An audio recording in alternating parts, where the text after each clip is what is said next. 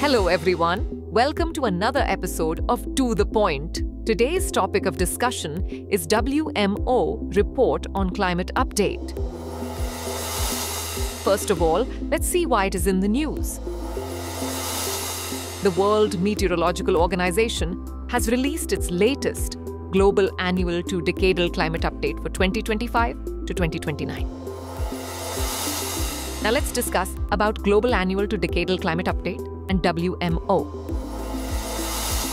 The Global Annual to Decadal Climate Update is issued annually by the World Meteorological Organization. It provides a synthesis of the Global Annual to Decadal predictions produced by the WMO, designated Global Producing Centers and other contributing centers. Established by the ratification of the WMO Convention in 1950, WMO became the specialized agency of the United Nations for meteorology, weather, and climate operational hydrology and related geophysical sciences. WMO is headquartered in Geneva, Switzerland. Now let's talk about key findings of the report.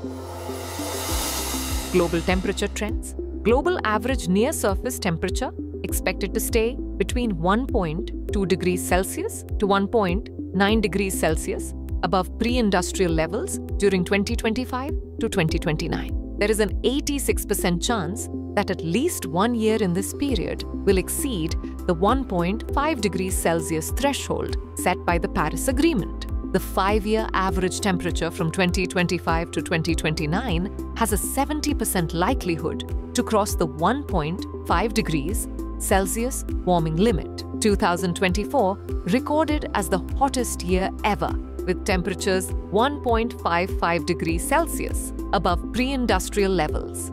Arctic warming and ice melt. Arctic is warming at more than 3 times the global average.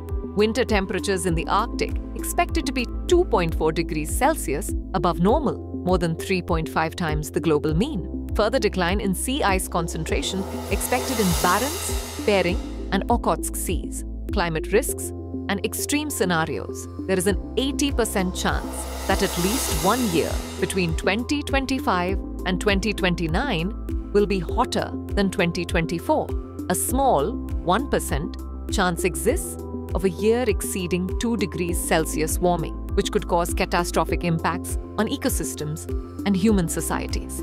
Changes in precipitation patterns, increased rainfall, likely in Sahel, Northern Europe, Alaska, Northern Siberia. Drier conditions projected for the Amazon basin. South Asia likely to experience continued anomalously wet years, with exceptions.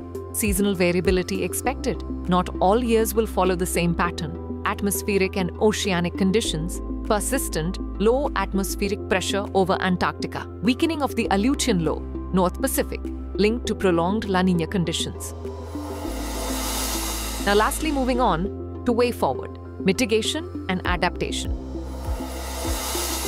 Urgent global climate action. Accelerate emission reductions to limit temperature rise and prevent crossing irreversible thresholds. Strengthen climate resilience. Implement adaptive measures in vulnerable regions, including improved water management and disaster preparedness. Enhanced monitoring and research. Invest in climate science and forecasting to guide evidence-based policy decisions. International cooperation. Foster collaborative efforts through frameworks like the UNFCCC and Paris Agreement to meet climate goals. Now is the time for practice question. Consider the following statements about the World Meteorological Organization.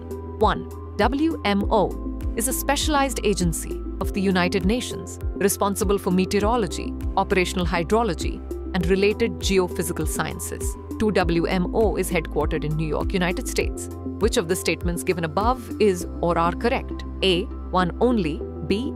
2 only.